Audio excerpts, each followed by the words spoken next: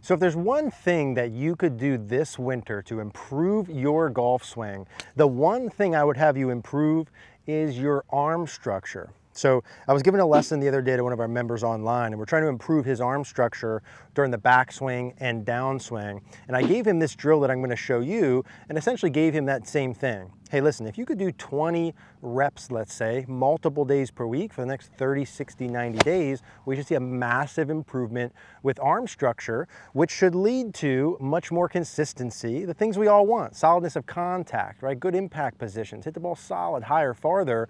Kind of begins and ends with good arm and wrist structure. So here's how we do this drill, and this is what I would like for you to do, let's say 5 minutes daily or as close to daily as you can over the next 30 days and through the winter. When you take your normal setup position, I want you to hold the club in front of you, and we're gonna take a split hand grip. So I have my lead hand on the end of the club, I have my trail hand down here, kind of on this little sticker here, just outside the grip. And there's a couple pieces to this drill. The first piece is during the backswing to ensure that the arms stay wide enough, specifically, and for this gentleman, that the arm doesn't overbend. I see that issue all the time. I want to have the arm be about 90 at the top. We're going to feel like it stays a little bit wider. So split hand grip, and then during the backswing, I'd like you to feel like that right hand and arm are pushing into the shaft to the top of the backswing. So I'm here, I'm pushing my palm away from the target. Now notice as I'm doing that, I'm still having the club hinging up on plane, butt of the club's at the ball target line, but I'm pushing my right arm away. The shaft's not vertical here, it's not perfectly horizontal, just kind of on a 45-degree angle, but I still hinged it, right, from face on, kind of at like a 90 there. So part one of this is, hey, let's start to get this backswing structure. Push this away, push this away. Now from here, when we come through, it's getting a little bit tricky, for the first time. I actually want you to have this hand be a little bit loose, and I want, as you're starting to come down, keep the arms in front with the split grip. Then from there, this is where the hand loose piece comes in, I want you to reattach the right hand to the left with the arm straight into the follow through. So take a couple to get used to it, but let's do a couple together here. So split hand grip, push away, get it back in front, reattach. Split hand grip, push away, get it back in front, reattach. Let's go ahead and hit with that same sensation. So we'll be doing 2 or 3 rehearsals with that. I'm going to take a club, feel the same thing. I'm pushing my right arm away, my arms are getting back down in front of me, and then I'm pushing the butt of the club away into the follow through. So I got good arm structure the whole way. I'm going to take those same feels and hit with that.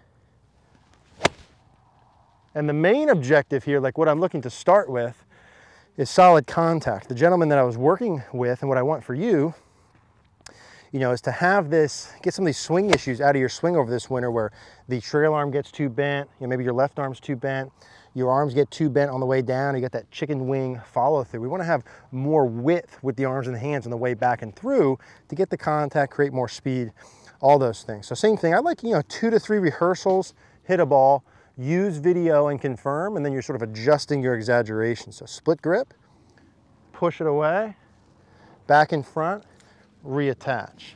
Split grip, push that right hand away, back in front, reattach into the follow through. So for me, I feel like that right arm is really wider on the way back and on the way through. Like I have that arm pushing away during the backswing, away from the target, and then on the way through, it's pushing towards the target. Now, as you're doing this and you're feeling those, this is easier and easier to do with good body motions, right? So for me to push this away, I'd like to have some good turning. Make sure that I'm still turning, tilting during my backswing. As I'm reattaching on the way through, I want to turn as well, get my body fully facing the target.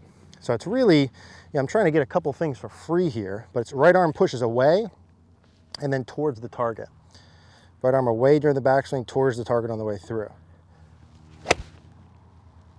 And those are the things that I'm looking to start for solid contact. So just check yourself when you're doing this drill to make sure that you're actually turning on both sides when you do it. Just do one more, split grip, push it away, back in front, recollect the hands. And if you're struggling with either side, you can start with just the backswing feels. Just do the split grip during the backswing and actually get the arms wide going back. Like just start, if you need to, with this piece. Get this piece good. Then start to learn how to get the arms in front and then start to get the reattachment on the way through. So 5 minutes, right? If I could pick for you, one of the things to do over this winter that's really important is getting the arm structure. Split hand grip, give that one a try. If you have any questions, leave a comment down below. Thanks for watching today's video. Now, with all things golf swing related, if you really want to guarantee that those changes you're going to make are going to make a huge improvement, not only in the practice area, but out on the course, the best way to get good feedback for yourself is through video feedback, but not any kind of video feedback, instant video feedback. You can see as you're swinging what you're doing. That's what I do in my own game, that I'm able to make fast changes. That's what I'd recommend for you. Live View Golf is the best thing that I've found to do that. Let's go ahead and check that out.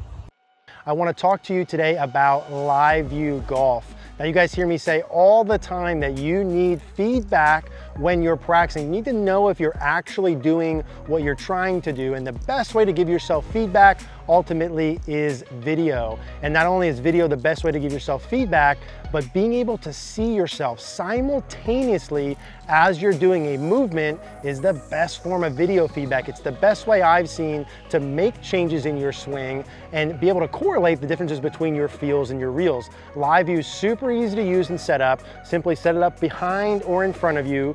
You connect it with your iPad or phone, pop that on the ground. You can actually do your practice, see yourself as you're doing it, the best way to expedite your process. I encourage you guys to check out Live View Golf. We'll put a link in the description down below with a coupon code.